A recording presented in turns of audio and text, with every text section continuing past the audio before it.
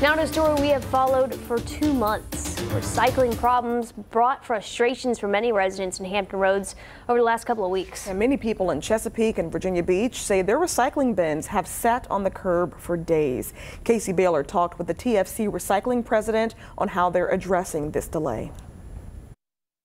TFC Recycling President Michael Benedetto says multiple cities his company services is dealing with pickup delays, but he says it's the city of Chesapeake seeing the biggest impact. So in Chesapeake, we typically run about 10 routes a day with 10 drivers, and we're less than that. As blue recycling bins sit by curbs across Hampton Roads, Benedetto says crews are working hard to combat the nationwide driver shortage. He says many Chesapeake drivers are leaving the job ahead of the city's recycling program set to end later this month. Despite our efforts to the contrary to try and retain them through the end of the contract, have left us to seek employment elsewhere, knowing that they may not have a position with the company after July 1st. But the lack of drivers isn't the only issue. Benedetto says supply chain shortages are delaying new vehicles and parts to maintain equipment. We've tried to secure additional rental vehicles and reached out to every company we know of nationwide, and they have given us rental vehicles to the point that they don't have rental vehicles anymore.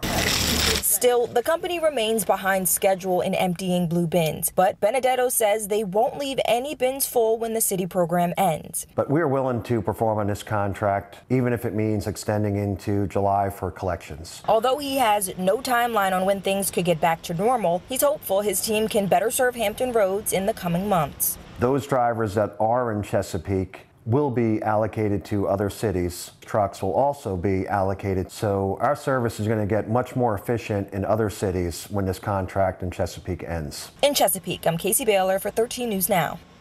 TFC recycling leaders also want to offer Chesapeake residents a subscription service once the city's recycling program ends.